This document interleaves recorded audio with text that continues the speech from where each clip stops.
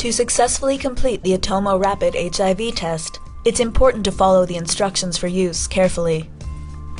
Before starting, confirm you have the correct test. The label should read Atomo Rapid HIV 1 and 2. Also, check that the expiry date is current.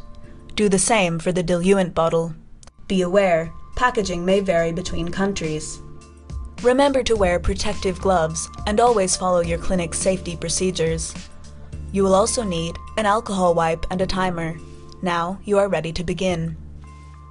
Select a finger to perform the test. Do not select the thumb. Firmly massage the finger in a downward motion from the base to the fingertip. This will increase blood flow. Massage for 5 to 10 seconds. Using an alcohol wipe, now clean the site of the fingertip thoroughly, then allow the site to air dry. While the finger is air drying, tear open the foil pouch and remove the Atomo Rapid device.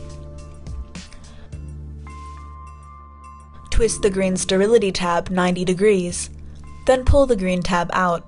The tab can be discarded. Firmly push the gray lancet cover against the side of the finger where the blood sample is to be taken. The lancet will automatically fire, retract, and safely lock inside the device. Firmly squeeze behind the puncture site to promote a blood droplet.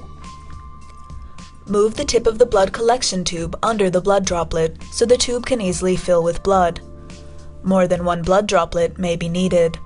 If blood smears, wipe the site with gauze and squeeze firmly again until a blood droplet forms so the tube can be filled completely. Once the tube is full, place the device on a flat surface, then rotate the arm until it clicks into place. The blood should be released onto the test strip. Check to see if blood is visible on the test strip. If no blood is visible, discard the device and start again. Now add 2 drops of the diluent into the blood sample well. Now set your timer and wait 15 minutes before reading the result. Once 15 minutes has elapsed, you can begin to interpret the results. Remember not to wait longer than 20 minutes. Use the instructions for use to help you interpret the results.